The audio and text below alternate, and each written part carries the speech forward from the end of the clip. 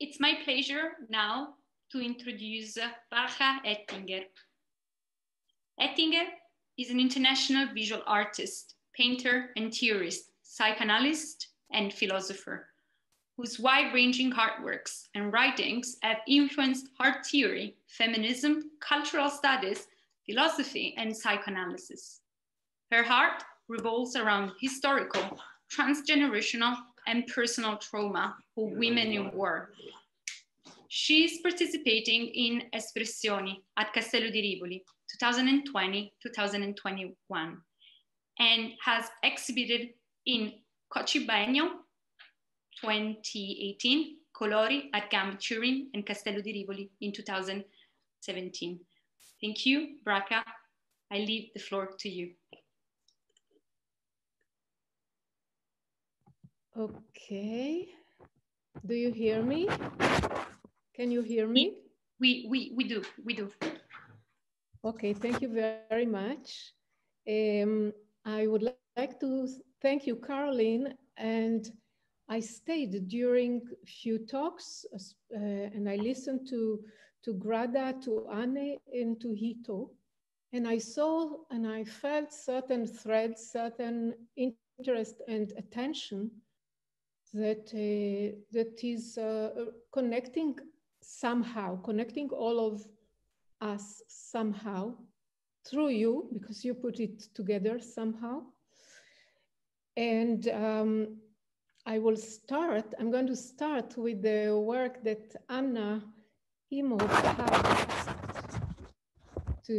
for the exhibition Espressioni, which holds an importance for my thinking as well and for my art as well. Can we show for a moment the Caravaggio Narcissus? Thank you. I'm sorry to interrupt you. We might have a few problems with your mic. Would you mind not, can you try again to speak? Because we see noises, we hear noises. Now, no, okay. You can move on, sorry. Okay, I hope it's fine now. So what we see here, in my view, death is what Caravaggio's Narcissus, searching for loving gaze through its own image in the water mirror, finds. Death does not reflect Narcissus' lasting eyes, his own lust, longing, but rather gazes at him. Here, well before the era of Freud's unconscious uncanny, not Eros impels the self-lover eye, but Thanatos. Death drive supplies the psychic energy for this veiled spell. For Freud, the projection of an impulse to gaze, repressed under aggressive tendencies, induces the double as a persecutory imaginary instance, source of anxiety.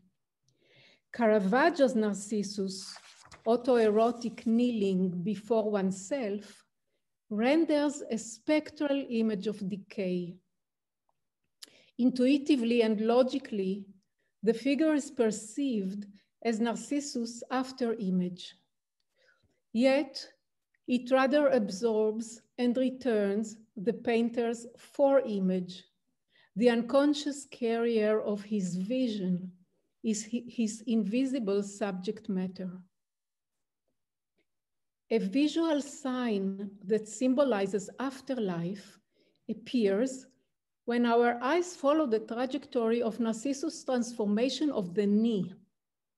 The knee, this potent phallic symbol, central source of enigmatic luminosity in the painting, turns into a memento mori, murk form, hinting that the lasting gaze of Thanatos looks from the painting's unconscious, retroactively seized through a future painting, San Girolamo, where replica of this precise blood color form transmutes into a skull.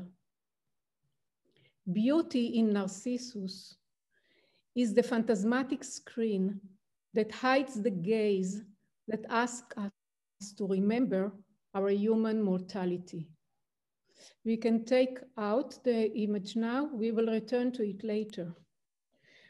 For Freud, repetition is a major manifestation of death drive.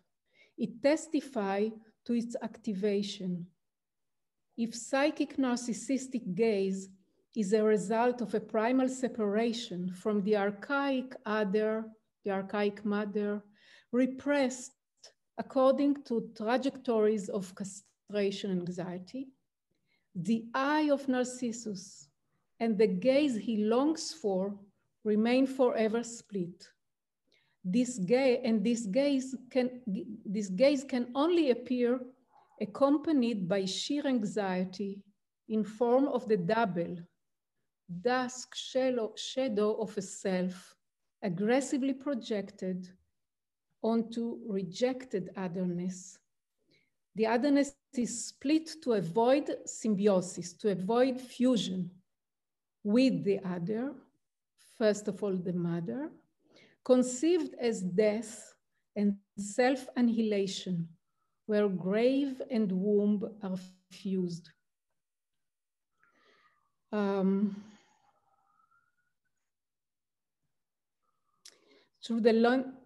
fused through the lenses of historically transmitted cultural confusion.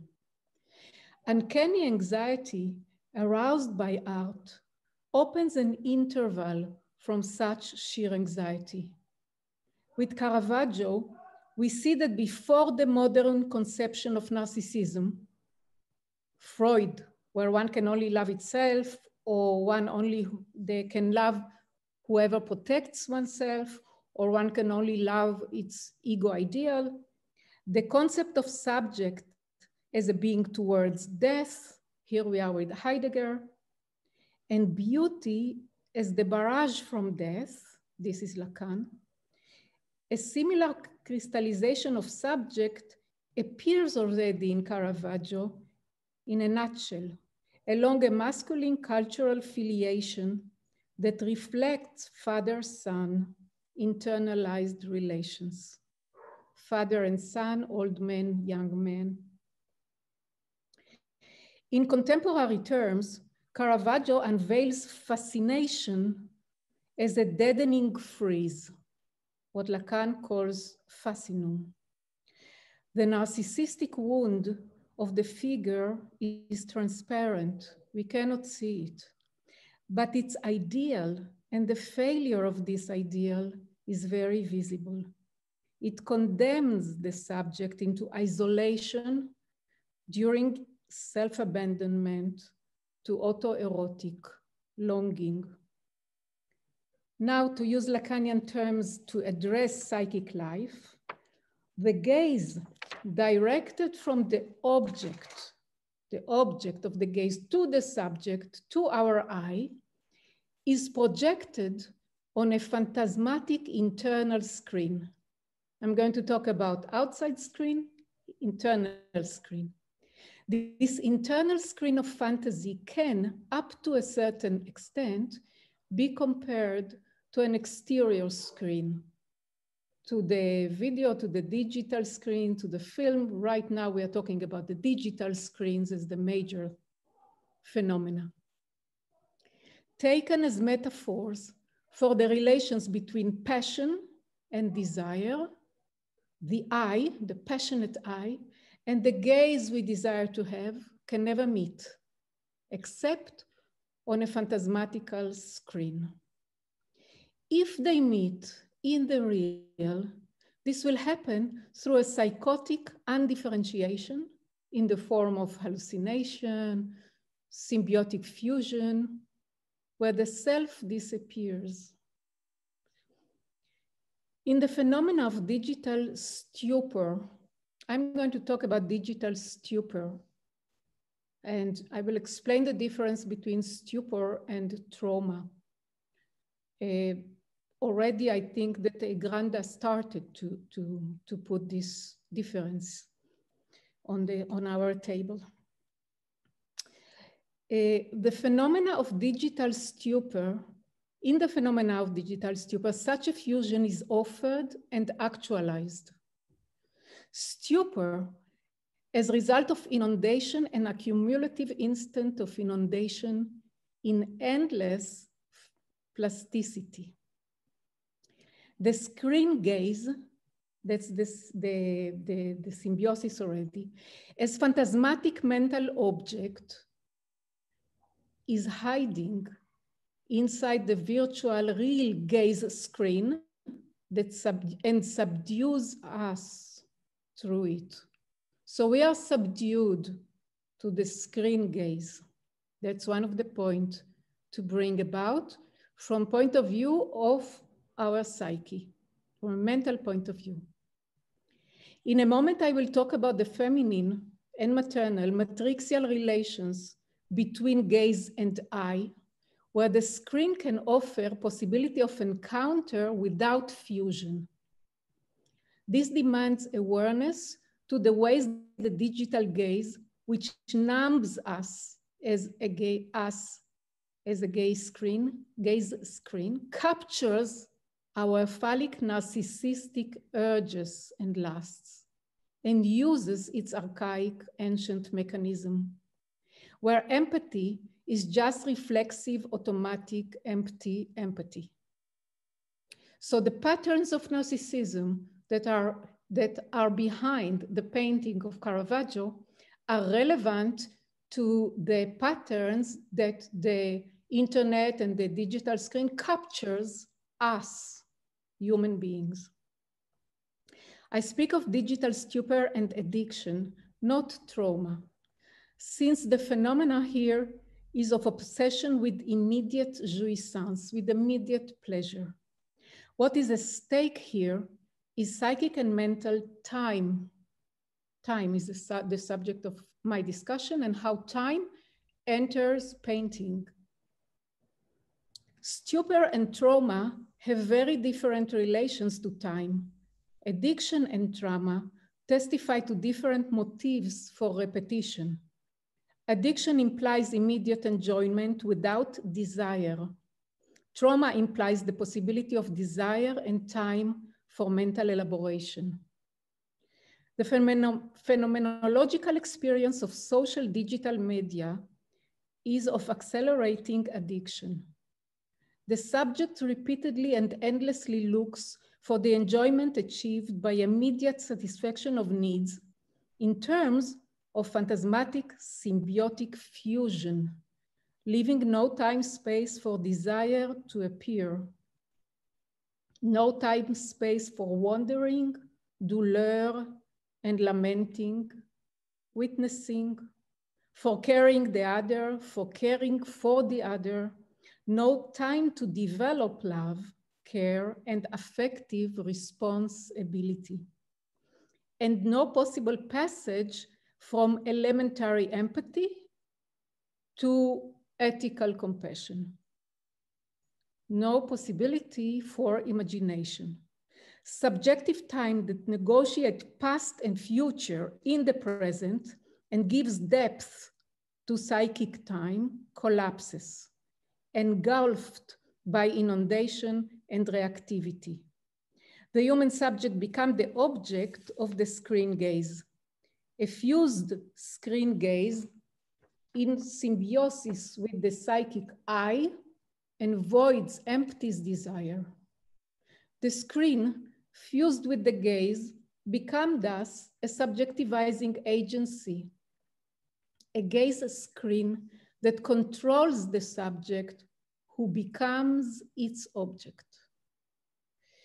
If our lasting eye is the object of the screen gaze when we are split from it, since we now are the tools of a gaze screen eye symbiosis, subject and stupor become one. We become elements in what I named in 1990 before the social digital age, before Facebook and the Instagram and even the telephone portable. The phallic web of webs. Whatever are the web of our connection become digested through a phallic web of webs. Here, narcissism and death drive manifest themselves together in the collapse of humanized future. That's another point I'm making, the point about time and the point about future. When a dying face is reflected to Narcissus in Caravaggio's painting, it tells us something of our contemporary era. Though the practices available via digital media and new technologies are entirely different, the human condition haunts us through our primordial narcissistic phylogenetic inheritance and our cultural heritage of phallic paradigm. Our task to face them both is now urgent. The difference between fascinum and stupor is that though both stand for a freezing effect, in stupor, even fascination is deleted. The difference between shock and stupor, in my definition, is that shock, while can turn into shock can turn into trauma and then can be retroactively retrieved in a process of curative care, stupor cannot motivate such a move. In stupor, not only the past doesn't function as a psychic domain of nourishment and memory, joy, suffering, lamentation, and hope, but also the present at the service of jouissance and impatient future as immediacy now. The psychic future is in collapse. The instant future holds and arrests the present. The breathless instant future is the new psychic present time unit. The breathless present is the new psychic future in vicious circle.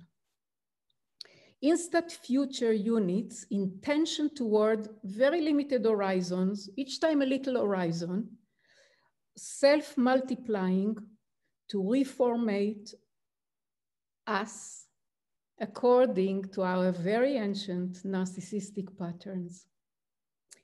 A screen gaze in symbiosis with the subject I is conditioned by a future partly programmed and partly emergent in its own poiesis, in its autopoiesis. And we recognize it either through pleasure or through anxiety. Douleur, the pain of lamentation becomes impossible, desire becomes impossible, loving care becomes impossible, and the subject as an I, the desire itself, is subjugated. It is the object of the gaze and its own desire. Now I'm going to move to the possibility of the matrixial. And I will read to you something that was written in the 1990 and relates to painting. Technology is not the question here, it can relate to other technological means.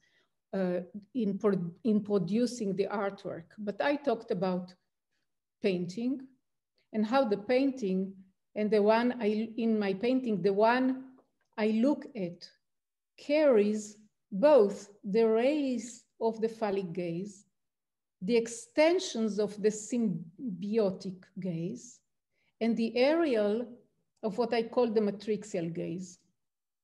The phallic gaze excites us while threatening to annihilate us in its emergence on the screen. The symbiotic gaze invites us to sink inside it while threatening to annihilate us together with the screen. And the matrixial gaze thrills us while fragmenting us, scattering, and joining together, turning us into witnesses that participate in a drama wider than that of our own selves. A matrixial gaze is non-symbiotic, though it is joining together. It can differentiate itself by awareness to the deadening affective numbness that accompanies the fusion between our eye and the gaze screen. The matrixial awareness is affective transsubjectivity. It is resistance both to this phallic split, to the split between us and screen, for example, and to the endless fragmentation, global hyperconnectivity. We suggest a model of joining together, which allows differentiation at every moment, and there enters precisely the human freedom rift that does not relate to the idea of the entirely new, to the imaginary newness of a newborn, but to a recognition of birth with birthing, which take time, the deceleration of time, time-space duration of gravidity that allows both to differentiate and to join. This means that it allows the aesthetic to penetrate the ethics and enlarge it. The what I call art, the artistic beyond creativity, takes care in the work that interests me of the deceleration of time to reopen the future. Deceleration enables endurance, patience, the time to become concerned, the time to worry and witness, and the time it takes to create a desire. Awareness to the interval time sphere where in-betweenness and jointness are not symbiotic fusion and the newborn is never entirely new, allows the crystallization of emergence and fading that can resist symbiosis and resist acceleration. Not resist in a sense that we don't need it or it's going to change. Acceleration is going to continue, but we need the awareness that to what an extent it can also become an attack on our possibility to imagine and possibility to think, which go together. The digital stupor drowns us in accelerated hypersymbiosis. Awareness to the feminine matrixial maternal sphere, where only few each time, few limited webs, not multiple, transjective strings and threads infilters us by way of affects of wonder and care. This offers a resistance to the accelerated hyperconnectivity, to the endless hyperfluid plasticity, that in my view acquire in fact the very ancient phallic controlling agency. That's the new phallic controlling agency. And we have difficulty to identify it because it is fragmented to thousands multiplicities that control us together. In our days, we have become the object then of an eye-screen gaze symbiotic poiesis. And matrixial poiesis, which I called copoiesis together, is not such a symbiosis or symbiosis. The fused gaze screen that reflects the subject to itself via endless fluid digital surface gaze screens is dynamized, though, by the same old narcissistic psychic apparatus. The human subject is manipulated by it precisely because it parasites the narcissistic thirst and the phallic fantasies.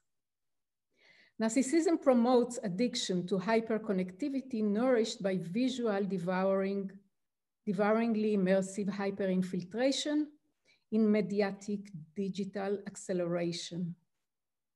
Subservious to this soul-draining, exhausting inundation of object screen gaze lead us to our own phantasmatic gaze screens and is computed to dehumanize the human. It is nourished by our desire for inflated and ideal mirroring. Here we get narcissism again for our time. The surface gaze screen subject-like agency might turn us into object even when we master its tools and we play with it. But awareness to this new desiring machine and consciousness serve as humanizing resistance.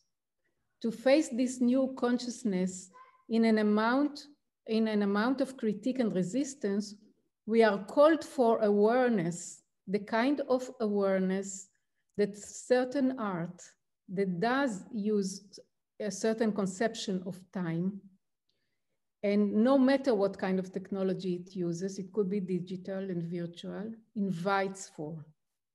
The new virtual screen gaze renders the subject produced as its shadow, prey to the illusion of endless human plasticity, but indifferent to the humane.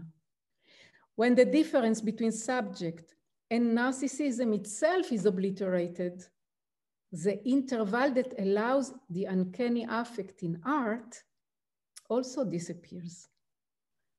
The screen gaze satisfies our lust while producing emotional desensitization, hurting our ability to discern grace, to process douleur, ours and that of the world. Why is the feminine matrixiality, not the phallic matrix of simulacre, crucial to this discussion? The feminine matrixiality allows to keep the intervals that allows for carrying rather than accumulating. I think it is also, I talk here to the questions of Caroline. What is the role of museum? It enables border linking and border spacing in webs of severality that are affected, that is embodied being. We are embodied being, even in a world of hyperconnectivity in the web of webs. I return to Caravaggio's touching hands. If you see the painting, one of the hands is actually like traversing the surface of the lake or the mirror or the water and touching. And we can, I feel that there is transported through that death laments Narcissus. It is death who feels sorry for Narcissus. The skull knee rotates inside the abstract pentagonal circulation of figures. Is its beauty a screen that separates us only from death as one's only horizon, an abduction to fascinum? Here, as I return now to the question of narcissism and death drive, with which I started, it is in order to say that it is the relation of the digital to time as it conditions the subject who is in a stupor that is the heart of my concern and my presentation. Our relation to time is in the field of aesthetics with ethics. In the period when the feeling of subjective present depended on the past and the time of the future was in relation to present, which carries a past, the idea of a subject as being towards death, this is Heidegger, could still be a support for the subject. In our area of growing digital stupor, where the present depends on the collapse of psychic future and merges with instant futures, short-term futures, the concept of being towards death cannot serve to humanize us. Neither can I think, therefore I am humanize us. It's not about thinking anymore. Feminine maternal matrixial awareness gained through the idea of a subject as being towards birth with birthing. There are two, it takes two. There is no absolute newness and there is no entire isolation in the unconscious. Well, the idea of a subject as being towards birth and birthing, co-emerging, a co-emerging being allows us to think ourselves, to ask ourselves whether we are still participating in subjectivity as encounter and alliance in copoiesis or not. That is, if an ethical subject position is available through our transitivity and transsubjectivity, or are we being subdued to the symbiotic autopoiesis of a virtual real gaze screen that offers us jouissance at the expense of our capacity to desire. For Freud, as I said before, repetition is reactivation of death drive. From the angle of matrixial psychoanalysis, repetition is not the effect of death drive alone when it is energized and eroticized by this matrixial libido related to a psychic dimension of the future, which allows, among other things, for a donation of meaning to unbearable past events and to trauma. When deceleration collapses, trauma can become inaccessible and Eros retires from the scene. To end, I will end with this. To use the term of trauma, we need to check whether our reality still allows a connection with the past and a kind of a projection to a long future. And such a future and such a past are contained as long as we make this difference between gaze and screen and eye and allow the gaze and within the screen to approach our eyes. The double then becomes witness as it mirrors the trauma of self within other. And another effect of fascination appears beyond the narcissistic spell, which I called fascinance, and we cannot get into that. I would like to finish by showing just this painting as a whole and say that the way the abstract relates here to the apparition of the figuralities from different times relates to the depth effect, which I'm trying to work with in the painting. Thank you very much. Thank you, Bracha. Thanks. I would just like to wrap up and reading what you had just presented. So Bracha started with an analysis of Caravaggio's Narcissus in terms of that drive, to end with a discussion of care, deceleration, compassion beyond empathy in relation to her paintings, in particular Eurydice, the Grace, and Demeter. To then explore the possibilities of matrixial gaze and poiesis and problematize the accelerated hyperconnectivity and symbiosis, whose effect of digital stupor are assigned to a fused screen gaze in symbiosis with the psychic eye. Thank you, Bracha. Thank you.